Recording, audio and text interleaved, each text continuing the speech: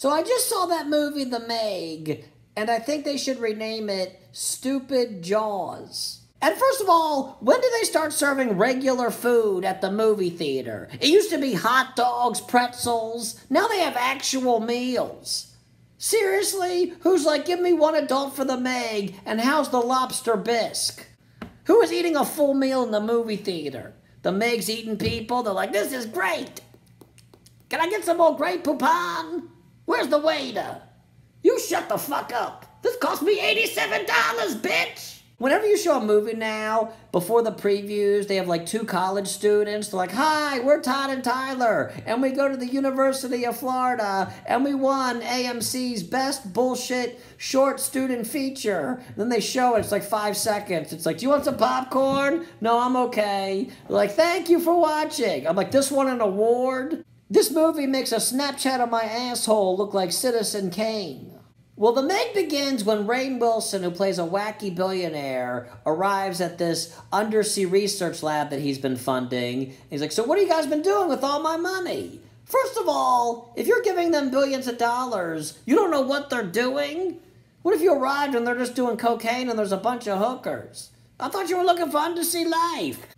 Yeah, I found some. I was smoking crack last night and saw the Loch Ness Monster. He's a nice guy. We danced until the wee hours of the morning. So these scientists find like the deepest level of the ocean, and it's covered in this like misty thermal layer of fog. I had ADD. I didn't pay attention to a lot of the facts. It's covered in some foggy shit, and they're like, we believe there's something under there. So they take the submarine under there, and they find this prehistoric shark called the Megalodon.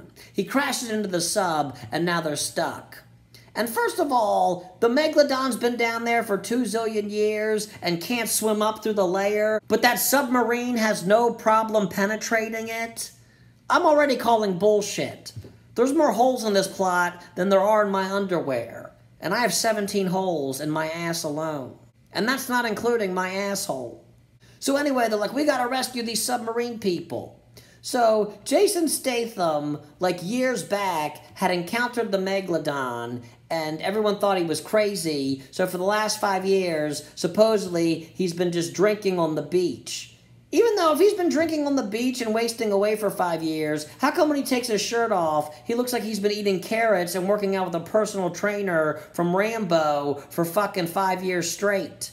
If you're gonna have somebody washed up and fucking fat and shit on the beach, do it. Don't have him have a British accent, perfect white teeth, and washboard fucking abs. Jason Statham agrees to go down in the sub. And first of all, Jason Statham, can you at least try to look scared at one part of this movie? Like, you don't know what you're gonna find down there. He's like, well, that's part of the fun, matey. And then, like, some woman comes out and just starts blowing. He rescues the crew, they see the Megalodon, and now they've got to stop it. And Ruby Rose is a scientist, and she knows everything there is to know about this prehistoric fucking monster that no one thought existed. How the fuck does she know all this shit? Like, what is that thing? She's like, it's a Megalodon. Born June 1st, 17 zillion BC. His name is Herman. His parents were Ruth and Steve. He enjoys eating people and swimming around in subterranean levels, and he also likes the Netflix show Blue Bloods. We're also friends on Yik Yak.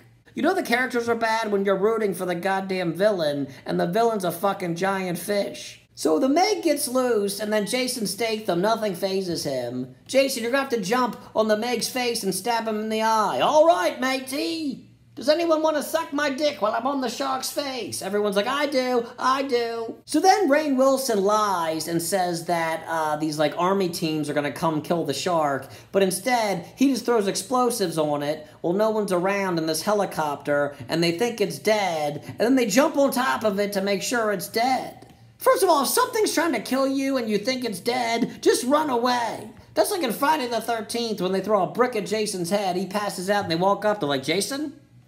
Jason, are you awake? Jason! Clear! Jason! Jason, wake up! Oh my god, he's up! Oh my god, get the fuck out of here! No, just leave!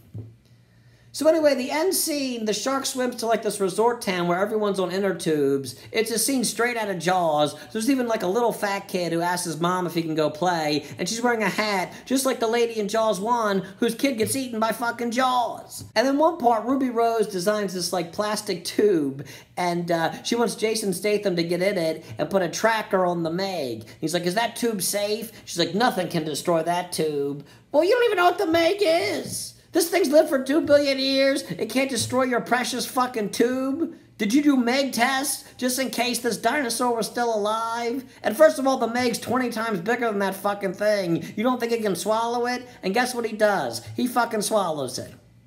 So the end scene... The end scene, Jason Statham kills the Meg, and then him and the leading lady hook up, and all is well. I give this movie 1 fucking star. If you want to see a good shark movie, watch Jaws 1, Jaws 2, I even like Jaws 3. Skip Jaws 4. 1 star for the Meg, 2 stars for the shrimp scampi. It was actually quite good.